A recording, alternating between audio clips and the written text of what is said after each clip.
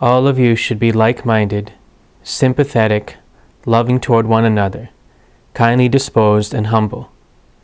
Do not return evil for evil or insult for insult. Return a blessing instead. This you have been called to do, that you may receive a blessing as your inheritance. The word of the Lord. Thanks be to God. This teaching from St. Peter is the way that we enable our relationship to Christ to affect our relationships with others. If our relationship to God does not have any effect on our relationships with others, then we're like hypocrites. We're not allowing the sovereignty of God to affect all areas of our life. This teaching we first learn to live within the family.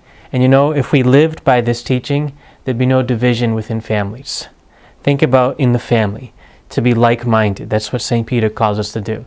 That is, we are united in seeking the good of the family. We're sympathetic, where we think about how others are feeling. We try to anticipate their needs and help them.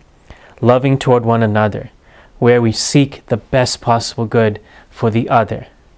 Kindly disposed, where we are always approachable.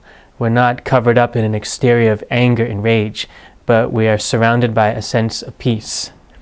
And humble, where we're not seeking to control others and impose our will upon them. If we could live this in families, there'd be no division in families. But you know, you can apply this teaching to larger scale situations, such as a community, a nation, or even the whole world. If we all followed this, then there'd be peace in our families, among all our relationships in the world as well. Now, you might be in a situation right now where you're surrounded by people who do not live this teaching of St. Peter.